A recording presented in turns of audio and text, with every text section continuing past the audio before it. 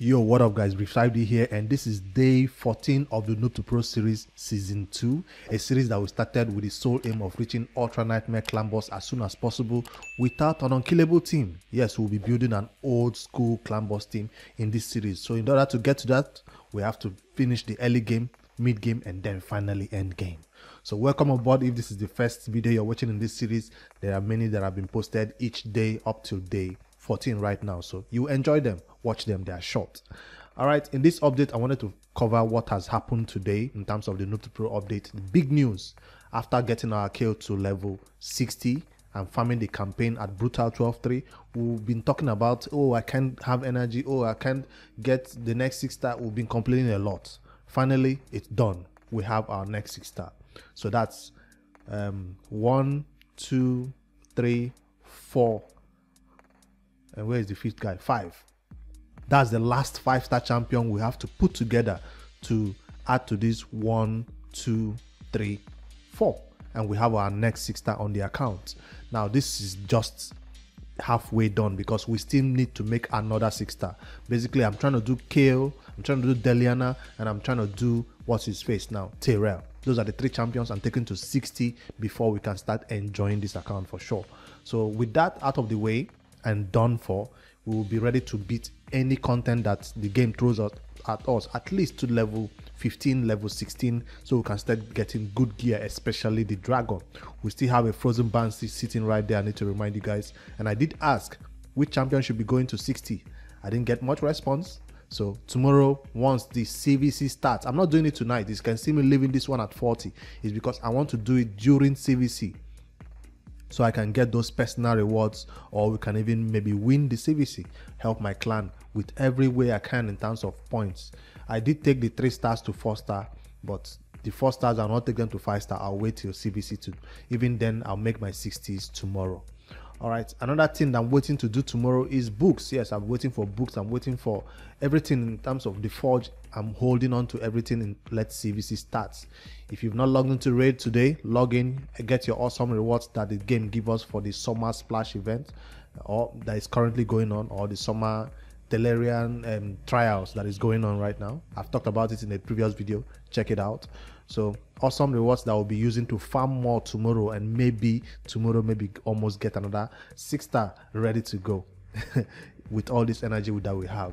So our problem for energy is solved right now. So I'm looking forward to CVC. This account is also hosting a clan. Yes, this Noob2Pro is the leader of the clan that we created, and we're currently full maximum members. If you do want to join the clan, join the Discord, send a message right there, and we'll tell you when a spot is open, because immediately after CVC ends, we'll be splitting this clan into 2 difficulties, the early game and the end game players, so we can have a lot of more slots for people to join. So if you want to join the clan, join the Discord, and we'll notify you once we do that split, and everybody can join the easier one or the end game nightmare, ultra nightmare clan, which we'll be splitting into. So that's something to look forward to. It's kind of exciting because this will be our first CVC win. Yes, I just called it a CVC win because we'll be going hard for it. Of course, I would never tell anybody to spend money in the game in terms of pushing resources to win CVC. I'll never require that minimum, tell you to, you must reach a particular minimum for clans. I'll never tell you to do that, but there are clans who do that, and they are fine. They are competitive enough to set such standards. If you're not okay with those standards, you go find different clan that doesn't have such standards in terms of requirements of points you need to reach for CVC. But what I expect from most players, like I put in the message right there, is CVC is coming Tuesday. Save your energy. Skill tomes, arena refills, even your faction war battles, don't fight them once the reset happens. So that's the list that is expected for you to put into the game the next day to reach 20,000, 30,000, 40,000, depending on the level of the game where you are. So while there is no CVC limits, if you save your resources, you will reach at least a reasonable amount to help your clan show that you're putting in effort. Not stay at 1,000 or even up to 500. You know, do your minimum of 1,000 and get all the rewards. it's not a nice one. So we'll not be setting any limits for this clan for now. Now I expect the end game account, the Ultra Nightmare and the Nightmare clan, to always have limits. The early game accounts, you don't expect people to have, you know, resources to reach these limits. So for end game accounts, Ultra Nightmare, those clans, I expect them to always have CVC limits. So that's something we might look into the end game account. All right, you guys, let me know your inputs on this one. I'm always open to discussions about it on the Discord. That's something I thought I wanted to put out there. The next thing I have on my list is something else that happened on the account. Besides this champion we currently have at level, or the next 60 that we're currently doing, I was able to push this arena, not the 1v1 arena. I was able to push my way out of bronze in 3v3 arena. It's extremely easy because you find easy teams like this to beat, because almost everybody sets one-man defenses in bronze 1. So it wasn't a difficult thing. Although during reset, I had to spend about 100 gems to hit this refresh button. I was refreshing, I was finding difficult teams, full-man teams like this. I'll hit the refresh again till I find easy teams like this. These are the ones I fought, till I was able to get out of bronze 1 and enter bronze 2. Why did I spend 100 gems to sacrifice to get me to bronze 2? Is because I was not getting enough gold bars to buy Drextar fragments every day. It seems like whenever the reset happens, I will not have enough points to buy it. I'll have to farm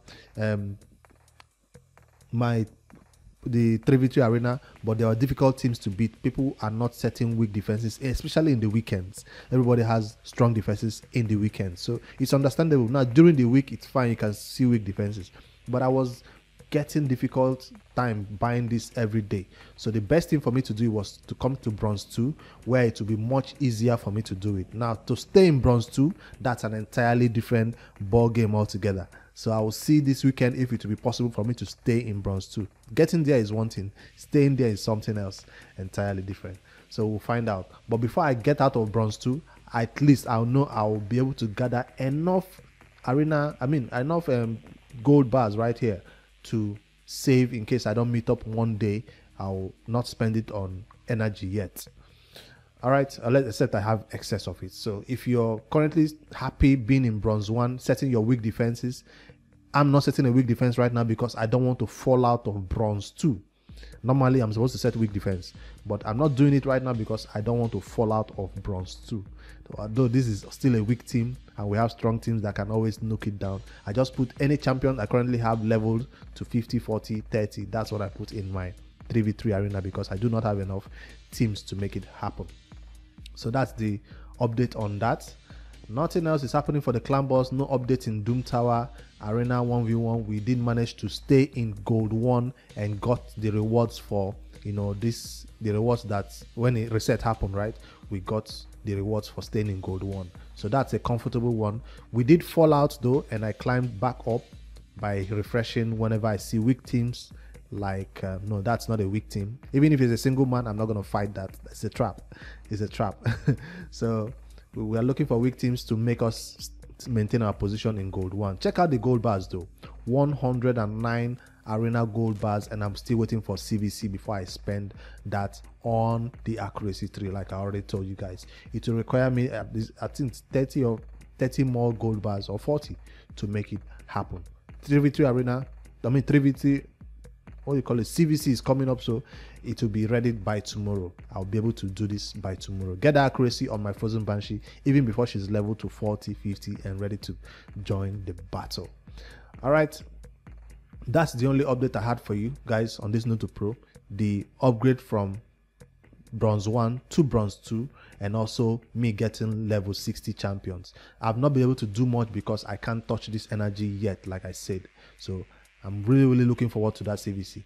Now you see me doing all this on the account, waiting for something the next day to happen before I take effect, before I do actions. Is because on the previous Noob2Pro, we didn't wait. When we get something, we do it. When we get something, we didn't want to wait for the next day. We didn't look at tournaments and events at all. We just push the account to get the beta missions done. But on this account, since it's going to be an account that I want to be using for a long time, I don't want to make rash decisions like that and begin to spend energy when 3v3, when CVC is coming up. I plan ahead on this account. I'm being more conscious and careful with how I'm spending resources on this account. On previous accounts on the Noob2Pro season 1, I'll just go in there. Once I get the Great All medals, I just use it. I don't wait for CVC because we were not interested in using that account for a very long time. We just wanted to get the beta missions done. So I'm being a little bit different on this one. That's why I'm planning things out, saving my resources. Even on the other account, I would have claimed this one. But on this account, although the red dot is annoying me, I cannot claim it until I'm out of arena tokens. That's when I'll hit this claim button. So I hate the red dot. I'm looking at it, right? Something is new, but hey, I know that it's arena refill, and I'm gonna wait till I can claim it. Even this one. On the other account, I just come here, I click claim, clear everything off and move on and log out. But here I'm being more careful. All right, the last update I have, or the last news I have for you guys, a lot of people, or 2 guys, have indicated interest on letting me pull your shards on Friday, because this Friday is coming up with a 2x on ancient shard event. So we'll be pulling all our Noob2Pro season 2 shards on Friday. That's when the event launches. So we're expecting epics and all that. So I have 2 guys who also started the Noob2Pro series on their own accounts, and they want me to pull their shards. So watch out for that video. Why I'm saying it is because if you want to also me to pull your shards on that day, join the Discord, send the message and all that. On Friday we'll pull not just the Noob2Pro now, but my main account and viewers shards for the first time, or I think for the second time on the channel. That'll be an awesome one to see whether the Noob2Pro gets luckier than you. All right, so I look forward to that Friday shard pool. It will be epic. It will be great. Shard pool videos are always crazy. I'm looking forward to it. Now, speaking of shards, there is a champion, guaranteed champion event that has launched, or that is going to launch tomorrow. You know, during CVC, they always launch a 10x. Now, this guaranteed champion event is offering Ragash level 60. You see how fast I switched to it? Is because I have this account open. This is my main account, and that's where I'm hoping or looking, maybe I want to pull Ragash. Now I'm putting it up to you, the community. You guys are the ones who know best. I don't know this champion much. I did check out his kit. It looks like an awesome defense champion that I want on my team, and this is an opportunity for you to not get a duplicate champion, especially if you're an end game account like my main account.